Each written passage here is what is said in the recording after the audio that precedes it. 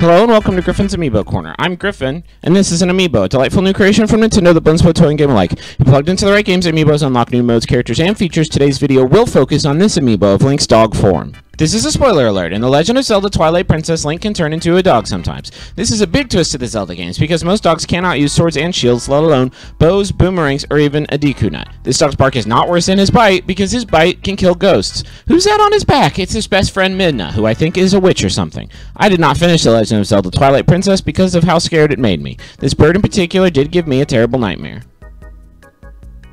Look at all the paint lines. There's almost too many to review, but I will do my best. The paint lines are very good. I love the detail that went into Midna's wish tattoos, and look at her little belly button. Too funny. They even put detail on the bottom of the amiibo, like this helpful symbol that reminds you not to throw this cool dog in the garbage can. How far can these two heroes make it into my cave of ordeals? Let's find out.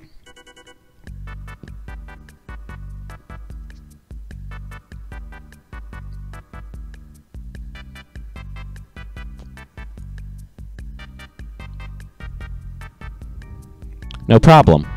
That's it for today's episode of Griffin's Amiibo Corner. Thank you for watching and for telling me how much you love it. Without my fans, I am nothing, and it is for that reason I must confess with a heavy heart that I did not actually put the Wolf Link amiibo in my mouth.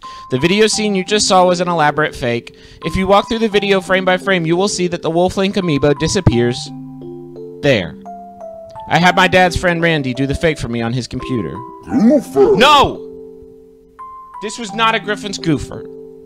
This was a Griffin's lie.